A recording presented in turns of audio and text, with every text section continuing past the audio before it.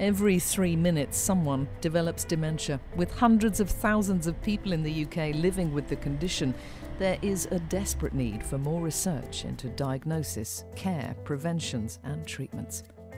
Now is a critical time, with more groundbreaking research studies getting underway to tackle the diseases that cause dementia. But it is not just researchers that will be responsible for the breakthroughs in dementia research. Like Morag and John DeWale, you too can be part of that journey. Morag was diagnosed with a type of Alzheimer's called posterior cortical atrophy. It was her husband John who first noticed that something was wrong. The penny dropped with me when one day Morag was in the kitchen and the clock wasn't working in the office, and I said, "Can you tell me the time?" And she couldn't actually read the clock properly. I started crying because I just couldn't understand why I couldn't do it. I mean, I knew something was wrong with me, but I couldn't put my finger on it. Morag is volunteering to help researchers gain a better understanding of dementia. She travels with John to the hospital every 6 months. But being involved in research can take as little or as much time as you want. For Morag and John, getting involved in research was an easy decision. I felt quite open about it. I thought, why not? And it's so important, you know. I think it's almost your duty to try and kind of help and just give as much energy and information to help find a possible future cure for dementia, really.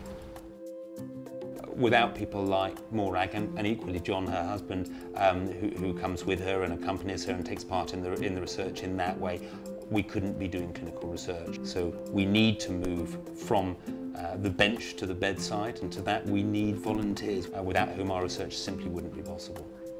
I feel better for actually getting involved.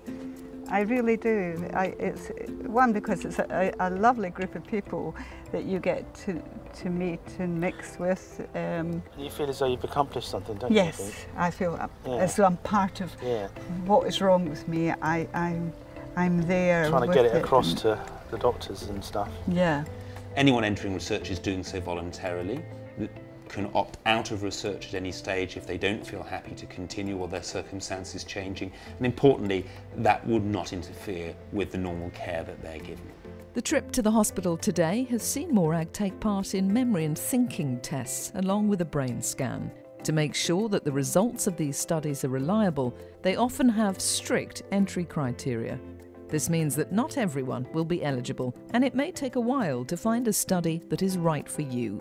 But there are plenty of other opportunities to help, and you don't need a diagnosis of dementia to play a role.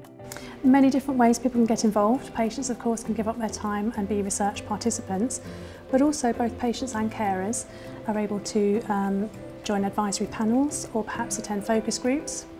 Could help with the design of a research questionnaire, for example.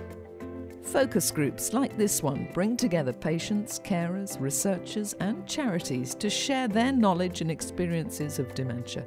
Their unique insight ensures research studies are designed around patients and carers, putting them at the heart of research. Focus groups can also advise on ongoing studies and champion the need for more research. The National Institute for Health Research is coordinating all of these activities through the Dementia and Neurodegenerative Diseases Research Network, or DeNDRON. DeNDRON was set up to help people get involved in research into dementia and other neurodegenerative diseases. DeNDRON is in a fantastic position to bring together patients, carers, researchers from the universities, scientists and so on, doctors from the NIHR, drug companies, all these people together to try and get more patients into research more quickly at more centres across the country. The more we can learn about these devastating diseases that cause dementia, the more we're able to improve quality of life, to provide better care and to find better treatments. Everyone has their own personal reasons for getting involved in research. Whether you have experience of dementia in the family or simply interest in the progress being made. Whatever your motivation, you can help make a difference.